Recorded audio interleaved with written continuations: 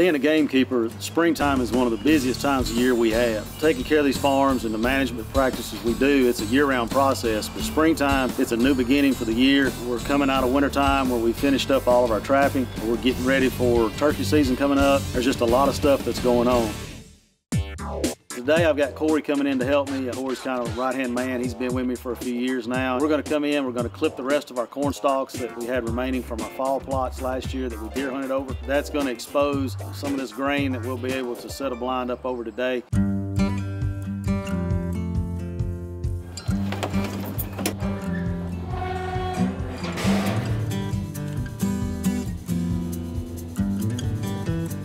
These birds are pretty patternable this time of year as far as when they're grouped up in early season. They're going to be on the food sources. So that leftover grain we had is going to be a great place that we can pinpoint a good spot for these kids to hunt.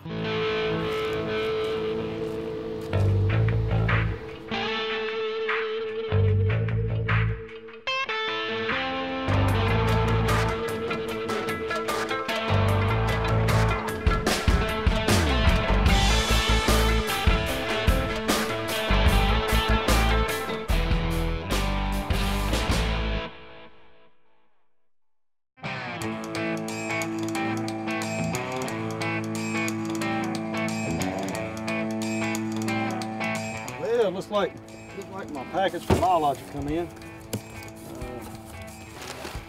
All right, perfect. This is what I've been waiting on. New Organics.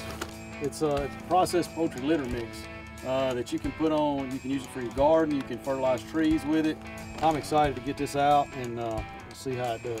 Fertilizing oak trees, especially white oak trees, I can't emphasize enough how important that is. We'll come in with the new organics blend that they have. It's great to fertilize that oak tree. Some of the places that we look to do this on farms is good bow hunting areas. You know, we'll try to find a good white oak tree on top of a ridge that the deer are already crossing. Maybe it has a saddle on it or something, and we'll strategically fertilize 2 or 3 of those oaks. All right, here we are, my magic white oak tree. We've been fertilizing this tree for years, and it's been a good producer for us. It's put out acorns sometimes when no other oaks around here has. So I want to use our new organics product this year. We need to put 2 pounds of this per 10 foot of our drip line. On this size tree, I'm looking at the canopy now, and I'm going to say our drip line is around 30 foot. So I'm going to need to use this full 6-pound bag on it right here.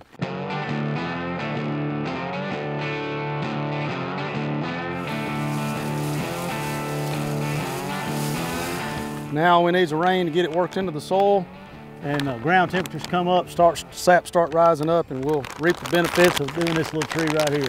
Some of these farms that is just covered up with oaks, if we can pinpoint 1 or 2 in strategic locations, then it's going to make that little spot just a little better. It's going to make it a little sweeter. It's going to put out just a few more acorns. So I don't want to look over any of the spots on these farms that we can fertilize these trees and kind of narrow down a spot that we can hunt later on that fall. One of my favorite things to plant and to maintain is clover. And it's not a magic bean that'll maintain your farm year-round, but I think it's the one food source that we can provide that's going to give us more days of the year that is desirable than anything else we can plant. I do a lot of seminars and stuff, and I've always been asked, what is the one thing that I can put on the farm that's going to help these animals more than anything? And I always answer it the same way. A variety of what you're planting is the best. You need a good percentage of annuals and perennials, but for someone that might be on a tight budget and they can only afford to plant one thing, or they only have the time to plant one thing, Clover Plus is my favorite. Clover is thriving right now. It's jumping out of the ground. Those ground temperatures are coming up, it's exploding, and it's going to provide a lot of bug habitat. It's going to provide a lot of food for the turkeys, for the deer. It's just pretty much a food source that's going to be there for more days of the year than any other time. The beauty of Clover Plus, and the one thing I love, is that they add in chicory. And chicory is a plant that, and ours actually hadn't popped out of the ground yet on this new blend because it hadn't got hot enough. It likes that 95-degree high humidity heat. When we have those dormant times in the heat of the summer, and it gets pretty hot here in West Tennessee, the clover might start wilting and withering, but that chicory is just thriving. So this one field can still hold those deer in the summer when all the clover's starting to go dormant.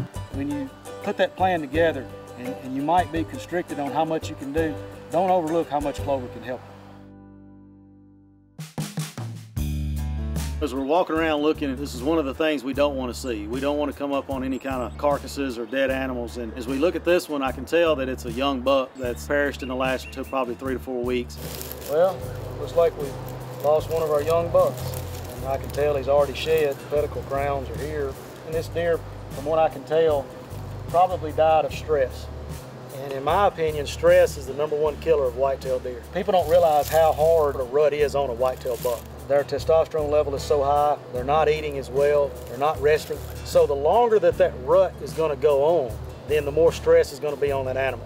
And what's gonna elongate the rut is your buck to doe ratio. One of the management practices that I can't emphasize enough is taking out the does to try to get our ratio as close to 1 to 1 as we can. I've done a lot of seminars, I've done things over the years where people have said, oh, well, I don't want to take out my does, that's what's birthing all my new deer. Well, it is, but they're going to birth those deer at a 50-50 rate. That's my belief. And I feel like if we're continually to take the bucks out and we're not doing any doe management, that it's just taking that ratio in the wrong direction. If you're that guy that likes to deer hunt, but he goes out on opening day, shoots a buck and goes home and doesn't come back and take care of your does, you're hurting your deer herd more than you can ever imagine. You're hurting it for your farm and your neighbor's farm. I don't care how many food plots you plant, I don't care how much CRP, how many trees, what kind of lake management, pond management. If your buck to doe ratio is not right, you're gonna have this. Take the does out of the herd, get your balance in, and don't let this happen in the springtime.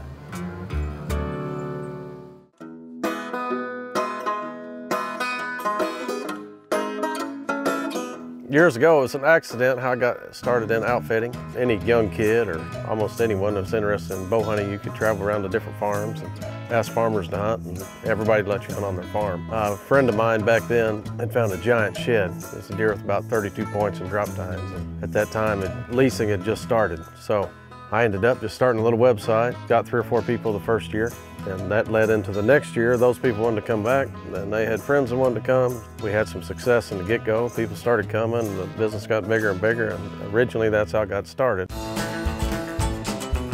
The fun in outfitting that I've been doing really was meeting people and making friends across the nation. I also really enjoy seeing their faces killing a Boone and Crockett animal or their first turkey, or it's just a lot of joy for me to see others be successful in something they can't do where they live. To join Gamekeepers, visit gamekeepersclub.com or pick up a magazine at Tractor Supply, Walmart, or Bass Pro Shops. I'm Ed, also known as Dad, kind of the jack of all trades around here. I'm not a mechanic, so if you buy a farm and you have somebody, you're going to need a mechanic, because it seems like every day something breaks. Always had plenty of things to do for myself, keeping up with the farm, house, one thing and another. But it seems like Jarod's always got something else that needs done. We keep everything running for the business, and keep the operation going. Dad's always there. He's a mechanic. He's been a mechanic his whole life, so he always knows how to fix everything unless it's computer operated.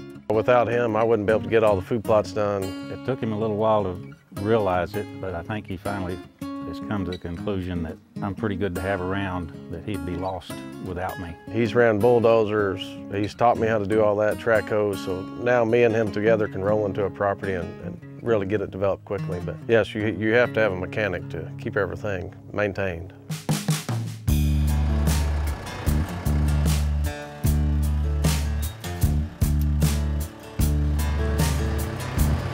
Dad just got the disc hooked up to the Kubota. We're going to go back and scratch the ground a little bit, plant some wildflowers.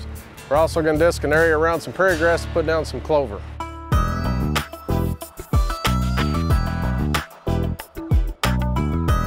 A cost-effective way that a lot of people doesn't think about is planting wildflowers. If you've got an area that the soil is not real good, you can plant wildflowers. They develop a deep taproot, which will go in and break up the soil, get the water, filtrate it, leave your wildflowers there for a couple years to improve the soil. They also produce the flowers that attract the insects that your turkeys will come in and bug on. It's a great forb for the deer in the fall.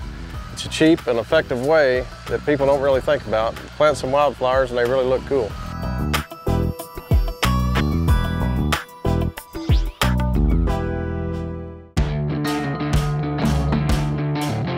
When it comes to food on your lease or your piece of property, whenever my dad and I, when we first get a farm, I look over the map. I see the surrounding properties, try to see if they have corn, soybeans, if they have clover fields or alfalfa. Number one key to me is clover. They'll eat that for 10 months out of the year. It's easy to maintain, mow it, clip it, spray it. Mossy oak has a non-typical clover that works great. Turkeys love it, the deer love it, rabbits love it. That's one of the keys to me.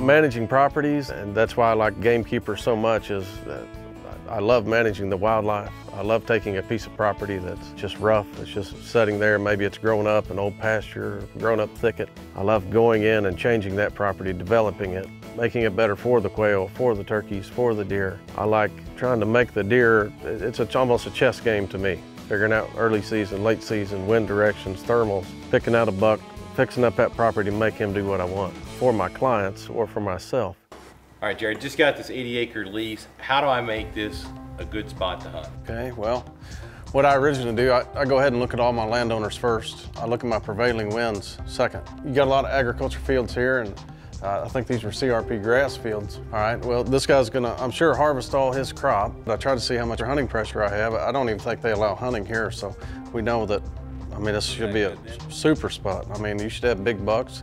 Do I need to be worried about that this is right along a road? Oh, I'm always worried about that. If you do have an issue on your 40-acre lease or 160-acre lease, if it's along a road, then I plant the blind spot for mossy oak. It has a sedan grass, Egyptian wheat, maybe some sunflowers. I plant that 10 to 12 feet wide, and that blocks anybody from the road seeing into your property if you have your fields on the edges. This is what I planted last late May, early June. But I put the blind spot right along the road. You can do that about 12 feet wide. And I know it's knocked over right now, but it's been a year later. But you have to replant it each year. It is an annual, but I go back in there, I mow it, I disc it, I take my four-wheeler, I spread a little fertilizer on there. If you have one, you can just go in there with your 6-foot drill, and I usually do it twice. And I drill that back in. You do have to do it every year, but you can see that will all be soybean field, so that blind spot will be there about 10, 12 feet high. And you can't see in, so nobody can see your deer that are back there. I also use blind spot going into hunting locations. When I try to get into a blind, I plant the blind spot. I can walk down the edge of that with deer not even seeing me get into the property.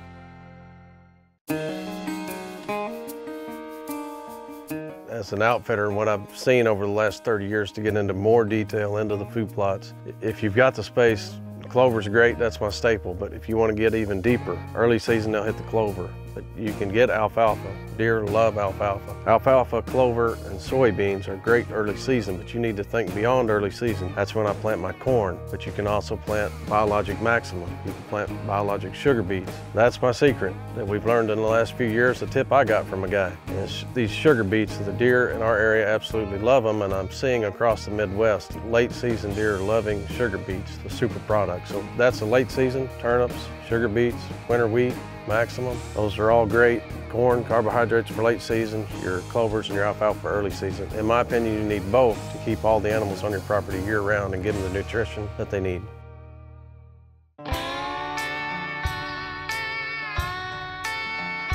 Weather plays a major role in the spring, especially this time of year, turkey season.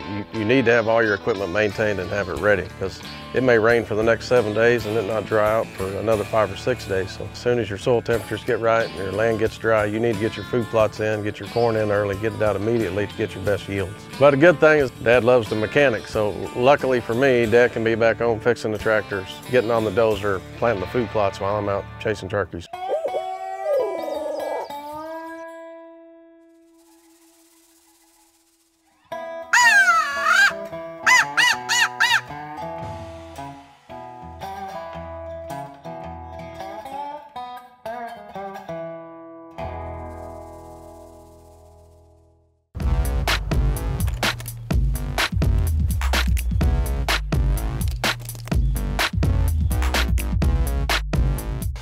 Right around that corner. We can't get any closer. We're gonna have to get over here in the wheat. So let's just set up right back here. Okay.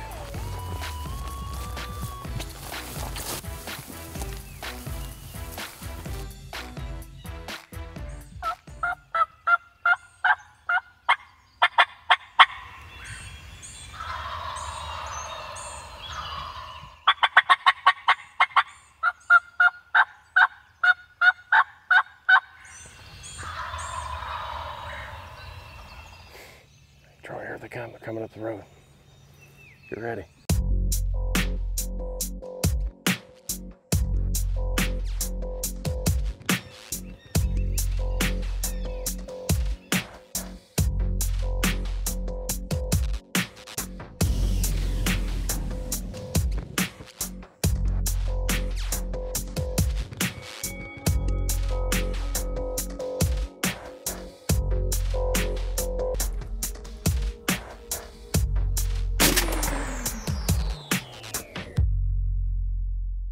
Yeah.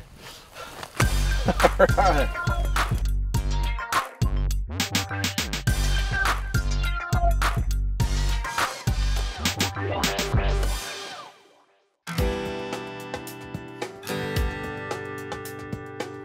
As a gamekeeper, just as a bit of encouragement to tell you what I've seen over the years, is even myself, sometimes I'll get a new farm or I'll get a lease or a piece of property I purchased and go in there and make the improvements, whether it's 60 acres, 80 acres, and just try to make your small piece the best you possibly can. Here's another thing I do. We came in and we planted 2 fields here of native grasses.